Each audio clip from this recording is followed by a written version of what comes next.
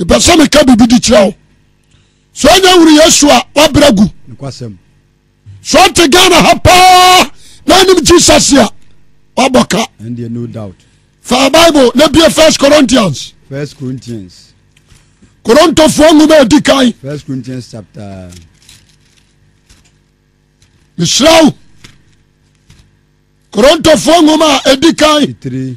Etre bako. Yimu aye. Ninchicha mu dun so. Edu nwotwe. Wose asendua ho asenka. Me pesa obi a wutia mi bia no we very strict about this message. Wose asendua ho asenka. Adia bako a we gidi ni a. Ho so sha no nsuni. Yani a yanam no obi a apamfoforo mu. Kristo Yesu afra no. Wan fra so ba bibia o. Wose ba dini wuro.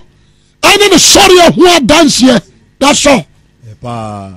According to Acts chapter 1, verse number which is 8 or so. Or see, say, Honkogrunya Bamusua. Benya hodene. Benya hodene. My dance for. No my Christian Yesu dance dini. And the Honkogrunya Ba super purposely. Say the testimony of Christ. And you ma Yesu of frawo. Aban in chain near one who are brum. Afa Yesu ho. Honkogrunya Bamusua. Who do what dance here? Nti masraw ama sasama na quotation ama quote a simple quotation with the Romans 1:16 back on na me akasema kyerɛw jemeso amen. Amen. Paul actually this letter a command cry your friend Corinth. The Corinth a kuro a jadi kuro a jadi kuro to set a chimai and answer man kesim homu di dwa ho. Now the okoti Corinth asafo no your friend Apollo, okay. When I take Corinth asafo na na bofra wo di na your friend Cora and the mira what asafo no and what the Cora atwane na Apollo nso no ni teachings nyina and the doctrine the doctrine of John the Baptist the teachings the big to John the Baptist. And according to Acts, Quran, and confirm the classic train Yesu won near my perfect Acts 28. One church ram. And the Mura Apollo at the Assorin or Coronto. Assorin Baji boom. And the Babu GD. I'm our de Cora. Our Anna Bofrat one. When Vansa quite to say, Minister for sample nam. And I say, original Beneza nam. Never be a sorry of Begro. What I say? Now, make economy so, suffer, and a war share. Amen. Amen. To say, them fans are so far sample jati, pepe. And one day, Amra, Cora, our honor, and check, and a poor, and so free official. So officer safono so Apollo Corona na kote. Apollo Corona na kote. Okay, mama reading now. Anya sa de America on ti ase. First Timothy. Anya Timothy asem. Acts 2. Asomafo nguma. Say Acts 19. Acts 19, chapter verse. What's in a bus, sir? A bra Apollo wa Coronto. No, not poor chini. A mantifia sasso. Now, Obedru official. Chapter 19, verse 1. Kinkai. Was it Acts 19:1? Was in a bus, a bra Apollo wa Coronto no? A bra Apollo our Coronto no. Paul it's a mantifia sasso, no Obedru official. Paul, it's a mantifi sasso. Number 2 asuafo bi. Wọ́n sẹ́ na odi kan ba official abẹ́tí asọ̀rọ̀ no ẹni wọ́n dán nani kọ Corinth. Amen. Amen. Ẹnkọ bigini hɔ deɛ eti Paul ekyirɛ mantifi asase so ɛni ɔno bɛ pie official to aso kan. Ɔsi na ɔbɛtɔ asuafo bi no. Ɔbɛtɔ nye Paul na bɛti yi o ɔbɛtɔ sɛ Apollo ɛtumi anya nipa bi wɔ hɔ disciples wɔfrɛ bɛ suafo to aso kan ɔka kyerɛ wɔn sɛ mogidi yɛ no munya hon kronkron ana mogidi yɛ no hon kronkron no munya na ɔka kyerɛ no sɛ ɛne ɔka kyerɛ no sɛ yɛnti bi pempo sɛ yɛnti bi kura sɛ hon kronkron bi wɔ baabi na ɔka kyerɛ wɔn sɛ ai ɔka kyerɛ wɔn sɛ ɛdeɛ mu na ɔbɔ ɔmo so hyɛɛ ɛdeɛ mu ɛne ɔbɔ ɔmo so hyɛɛ wɔsi yohane asubɔ mu ɛne ɔse yohane nkuto asubɔ mu na paul se ɛna paul sɛ yohane bɔ adwensa kyerɛ asumom ka kyerɛ wɔn aka kyerɛ wɔn sɛ wɔnyini deɛ ɔde n'akyiri ba wɔne kristo ne nyana ani na ɔteyɛ no wɔma wɔbɔ wɔn asu wɔgye paul deɛ ne dii ama paul bɔ wɔn asu sɛ awurade yesu din mu meda ase amen enti mmerɛ a apollo wie koronto no ɛna ɔde kora ɛtoa no nti wɔdan n'ani kɔɔɛ no that time na paul nso aba Efeso abɛhyɛ wɔn a apollo nya wɔn ne den ama wɔn anya hon kronkron na paul sɛ no sɛ mate sɛ apollo asa akɔ koronto a mɛkɔ because teachings a wɔde nam no ɛyɛ only John the Baptist teachings alone what is here enti sɛ wɔnkɔsi akyire a ɛbɛdi fa ɛna adwuma no nso a wɔyɛ no wɔyɛ de sɛ kristo animonyam but ɛnyɛ ne kwan no ne amen enti mmerɛ paul akɔɔ hɔ no na papa bi deɛ ɔda sɔre ne yɛfrɛ no kora teachings akura no ɛyɛ the teachings of John the Baptist ɛnyɛ sɛ nyɛ o amen but hon konkran kasa no ɔmfa ne ho so what is here so Matthias here pa mu da ho enti mmerɛ paul kɔɛ no ɛna ɔde good teachings wɔkɔ bie hɔ mani enti ama asafo no mu kyikyɛe amen paul bia wɔ ani enti korintofoɔ kasa di ani nkyerɛkyerɛ foforɔ amen enti paul ɛstate baabi a ɔkɔɛ no fie a ɔmo gye no mu no according to 1 Corinthians 1 verse 10 down ɔsɛ nnuane menam yɛn awurade yesu kristo di mu tumfo sɛ mo nyinaa monyɛ anokorɔ na mpaapamu ama mu wɔde aseɛ paul kɔɔyɛ a wɔkɔɔyɛ no na afei confusion a big confusion aba obi si obedi kora nkyerɛkyerɛ akyi obi nso se apollo nko a na ɔde oni no amen ɛna binom nso se deɛ paul ka no ɛna ano korɛ ɛna church no mu apaapai 3 enti hɔ ɛna one man bi a paul akɔtena ne fie man paul abɔ n'asu abɔ ne fie asu ne nuanom ne ne ma paul bɔ ɔmo asu wɔn a kaa paul mu obi asu wɔde aseɛ enti ɔdi mirika efra ne hiko ɔdi mirika ɛkɔ paul hɔ kɔka kyerɛ ne sɛ baama adwuma na ɔbɛyɛ a yɛ a wokɔɔyɛ no a big confusion yɛ sɛ yɛsi asɔ dɛm a emu kyɛ 3 obiara fa ne fa what is here this confusion you know matrase asese I will say our churches jemeso amen so we see our bantama me catch mu atebe nan kwasem we Assemblies of God awo swamia emu achanan kwasem wura zia awo bantama mu ache emu acheche jemeso amen obia wade owo nafa kwasem amen obia wade owo kan ho asem a eye ne ya kwasem no tin se ni panafom obia wo kan on peso obeka dabi ofo ane so obia wa chidifo no kwasem our churches mu ne political parties presiding order our na chidifo no kwasem deacon our na chidifo associate our na chidifo sofo our na chidifo wo di akoye no kwasem pa sofo ano din amen no kwasem but enkamedia minim sa enka ye nyina no we are follow one master, Jesus Christ. that is Christ Jesus. Amen. And to Paul tie no and what you let away ade aba. Sinu awon senka. Jeme so amen. Amen. Verse 10 no e class about say Wose baako ye. baako Wonderful. baako ye. So churches our Ghana a bit to me a tumpon. I'm a Ghana Christianity afan to me prefera. This a unity. Look at sempa. Or some this. I will assemblies of God say we are one accord. One. Amen. Amen.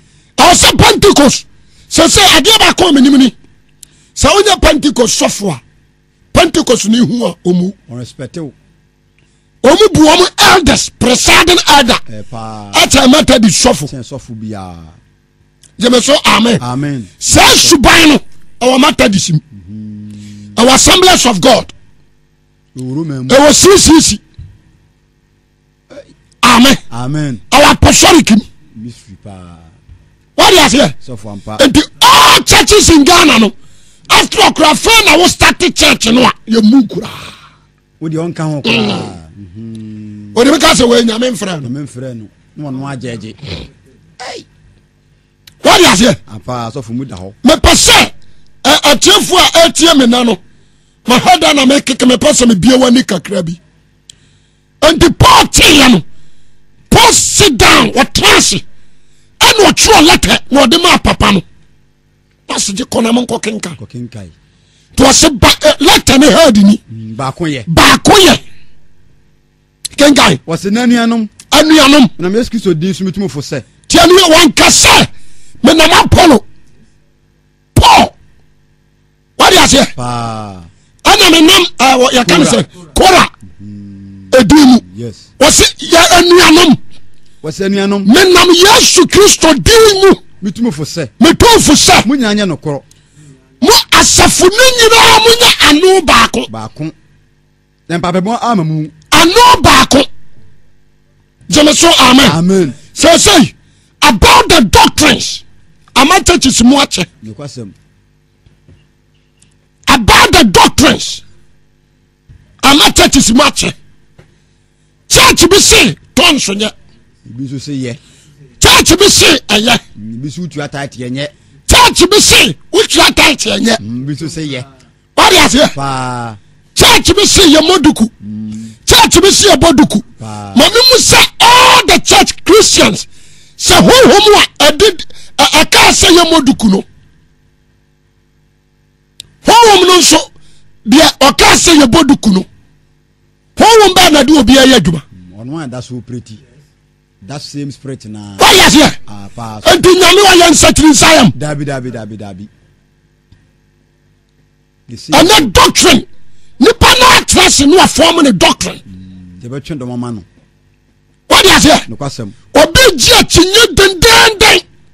And I try to so do a. Masa, and to so do nya salvation. Tuane frigidiem. Salvation basis the death and the resurrection of Christ Jesus. That is salvation. No kwasem. What is here? No kwasem sofo. My background radio show na crusade ase. Aware mienu ye. Won so senye. Nebusu timi ware du. Na ya ntokwa. Oh. Jemeso amen. Amen. Doctrine you out. We have followed the doctrine of Jesus Christ. That is it. That's all. That's it. Master of the universe. Jemeso amen. Amen. And me pastor all believers the entire Ghana ha. Young hunu nyame anim onyam wo churches. Na church I flesh and say yani I tracy I draw your doctrine. Create your doctrine. What is here? The best to yan. Natchedom. And to the santi na different pastor and you know be pulpit so. Onchemano. What is here? Different pastor and you know be pulpit so. Onchemano. So for no makwan. Jemeso amen. Amen. If you go to Bible school, you better yourself and find pulpit mobi. Amen. Amen. And so Paul do Bible. As a friend to my friend say onua the one. fabra yen oh omo ye baako what you say pa anna me ko sam na me ka no oh so fu ni atoro me see o se me boa Pentecost fu anya revival enko fosie si sofo da ende pa tinye bia nim aso bia aduane koro afono aduane koro afono hinta sempa jeme so amen amen sa wona oyere koro ate ho na da bia mo te dem mo ko mo ba wo yi ne ho onso yi ne ho afa bedru bire bi ne koro na ma yenua party de me chona ase enti sabako to kwan no ko di ba se 3 days and now 1 week and now 2 weeks and now 1 month na ba na ware na sa ye ni sa ka so biem ne komo aduane koro efono jeme so amen amen muda ho so enke bia Pastor Ramford ona meta hu no bo wo ho do yi ofre wo tabel so mra no tabel be gina pulpit no so ana omo so ma yo mo rank se woni ni position ya pa on frew aso abia hu a won frew no message kura no we are more than him that is it ya pa what you say na America emu da ho pa me pese anano a Christopher ye ni ba ya ho so there is a mistakes there is so many mistakes amen amen me pa cha what ma say so fu mu da ho asampa na me ka tro no da ho pa some to this pulpit ni afra Roman father dabi kokotwea so father me preach so dabi na ya trase asise afini nyina omo e ba be kasa ko sia da quotation ya baako pa mata di se o ga na nyina no na mo nyina mu preach enokore Anglican nyina sa enokore omo mfa Anglican nyina di wa ti asem na me kana enokore pa na aka obi amfa enokore ti asem ni anso nka me huri ya no enka etwa se me ya baako wa Kristo mu a what did you mention na so fu mu da ho I was say after okra me besramo keke na u se kola mfansa sofo anu no me aya chanso de ana kola mona you can announce me na bia wo ba ya wo ye sofo wo ha ye so ma ye hu na e bia no Nyankopon de asem bia ma wo sa ka kire yen nso we die preach nyina wie na man ba se bia 5 minutes jama so amen won chia safo no keke nso we die dabi just ya mu so ye sofo dabi akai unkra theology jama so amen ya na ni da wani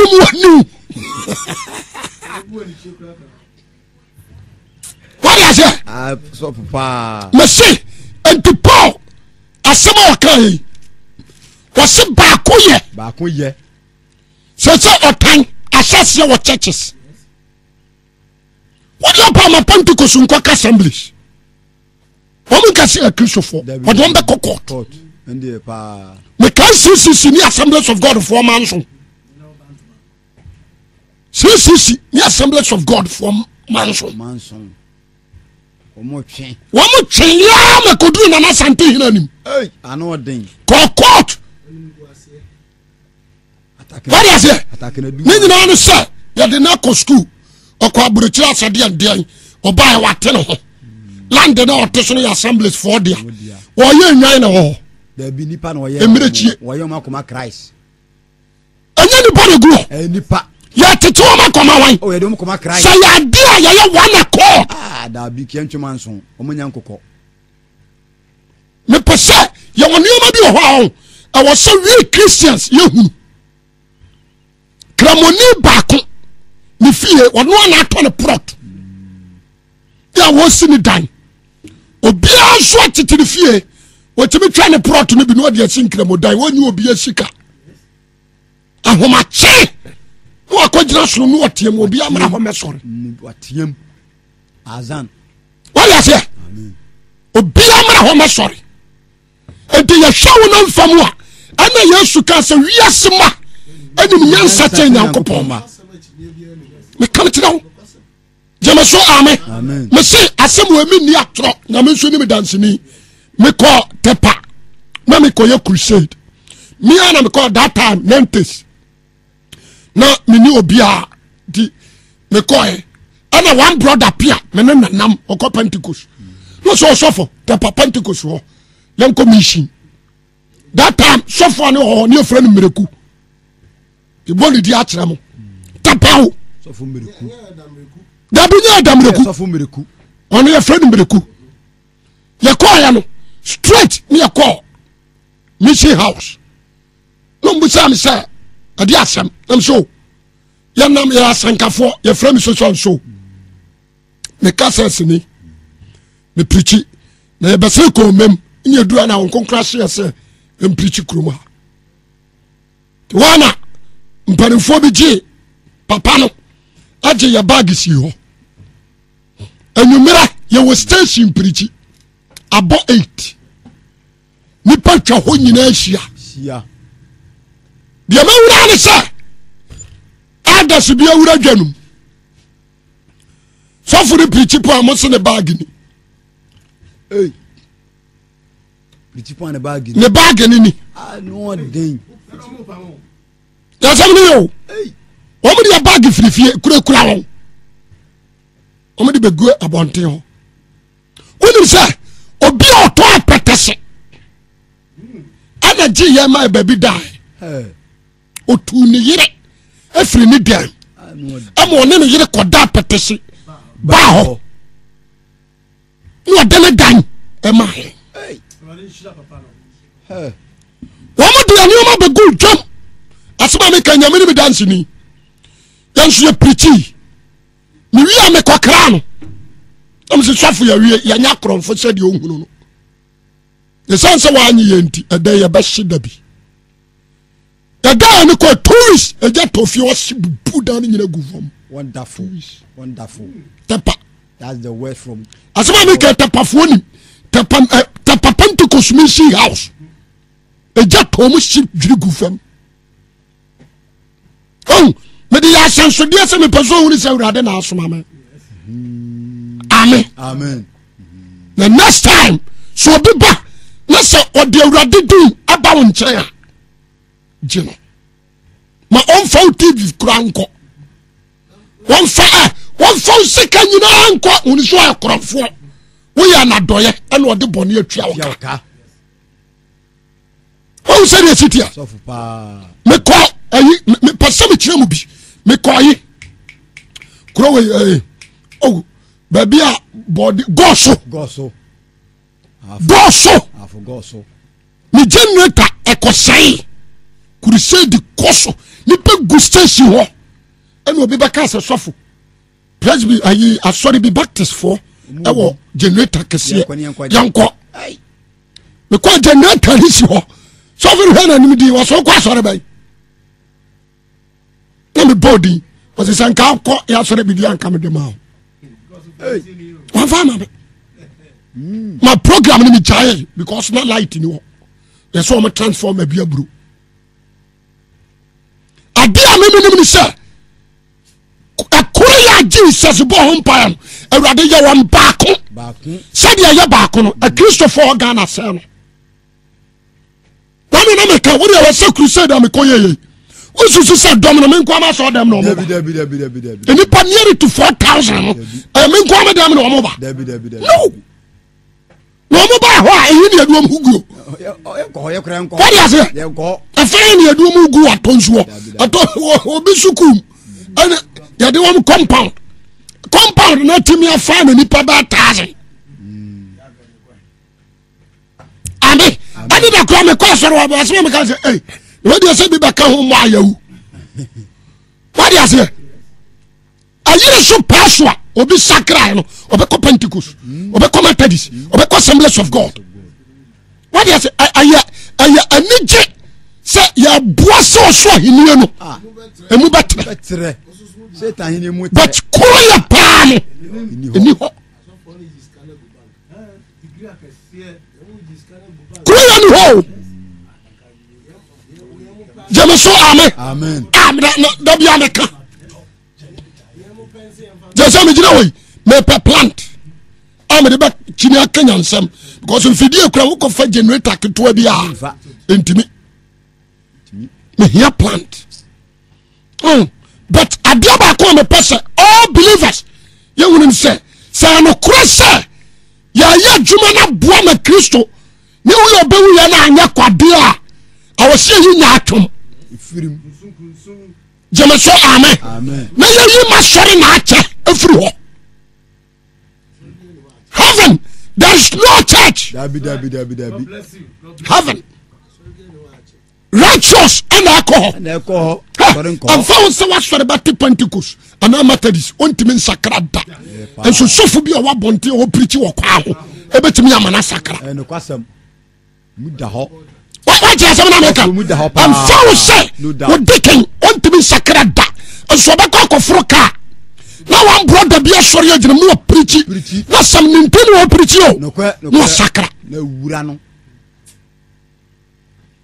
Nti dia no nti Paul tiam was aden ni anyina ye bo Yesu din na fem papam abba to man let o man pension or this simple person was back here. It's better for us see about unite ni a page senu na kire ama we are saying who say we are one accord. Jemeso amen. Amen. Be a Corinthian na kenka na man. Chapter 1 verse 17. Verse 10.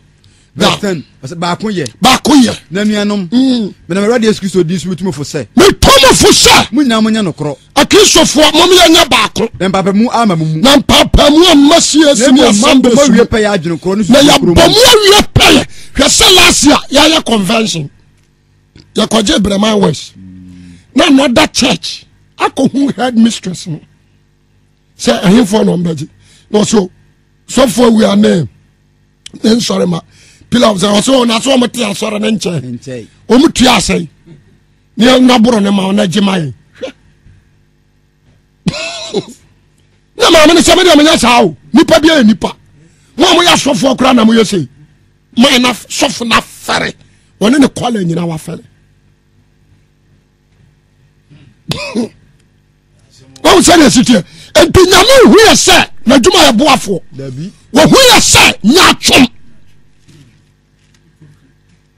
Most of the people are done Peter. Well, quite, we did a Swachina Jones, so sorry, or down and you was Ura. Look what I was so hard in power. Baby, I could be on no dear Tisa. I mean, you should done and no puppet, and it was a passport, because it's a bar. I said, Jamu Muda. Peter. Amen. Amen. And the software, radio, she said, a be a Methodist 4-year program. Na Pentecost 4 Kobe. And ka afakeke. Or buy a back question. Just all you fear do and in your day. We are sorry, Mututu. I declare the same Bible. You was send you how can watch for them. Akalan one tias ye da. But you get to me a conyen tias ye. I was so for. No question. Can say graphic, you know? Graphic. I don't want to say. No question. And we are one accord. Tias 70. Yeah, one accord. The entire Yalaman for so for we are having maybe dear. Me you are and answer me town. On town, no crana catch no. And this what will have a 10 year may you? Not so about sacra, no sacra. On Sacran, once I have a video, so did do at the moment, so no one talk. Me no need talk. Amen. Amen. Oh, do I say between Uncle Pomo who so a 2 foot for nippet kinkai? Was it Yentuaso? Was it Namianum?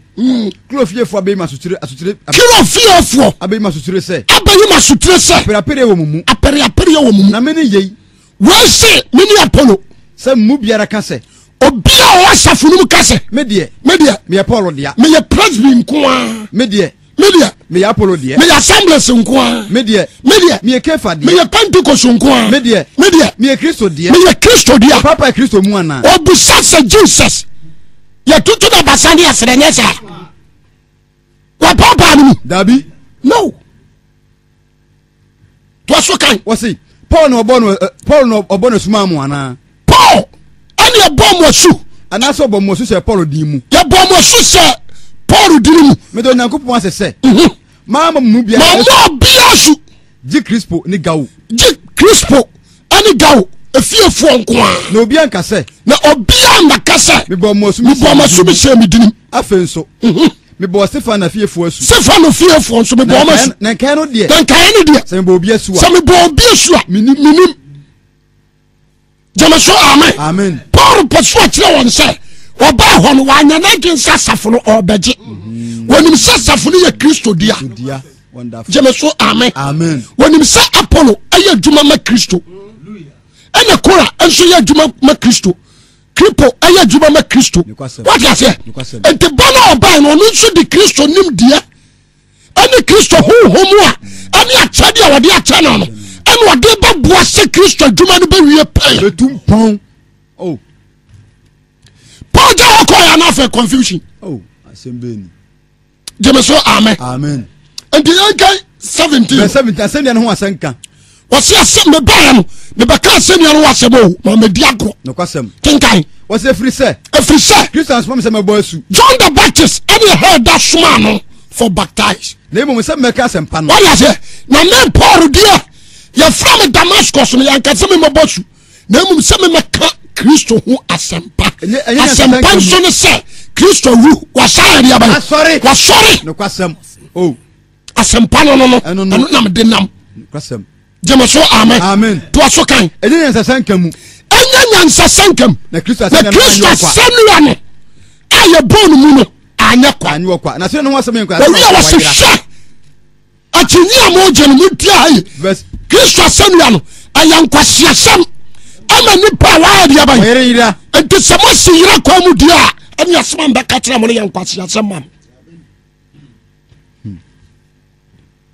no me kasem bi me si nipa bia be shofie ama buafu adwuma ameye no sabi jimi no ajimi no kwasem no nyansa minime hu adanse o osafo ya yira eye Kristo awu ye no sori ye no ne hu adanse na medi no kwasem ne moja ana je nkwa no kwasem ewu awu wa sanu aso no ana ama woni me ye hwe benya chefa e won kwagye no kwasem enti asanu no asem ameka ayankwasi asem na nipa no bia wa adan ayira nipa bia wa yira bia tese bo Yesu dia ne buafu no kwasem ibe boda bia jemeso amen ene to aso kito bi na mempo na Nyankopon tumi ma wona wareje won kwa ayanyame tumi are the power of God at the now na waje won kwa efri se wa kire se mesanya nsafo nyansa yes mesanya nsafo nyansa mama ni difo ni dia ya nyansafo wo hen wama muso mo nyansafo mo wai kirefo wo hen wama se ya falasifo kirefo no ya wai wiase tinjifo wo hen wiase tinjifo wai Onyankopon na wiase nyansa nkwase asem wiase nyansa no nyame anim no wada no nkwase asem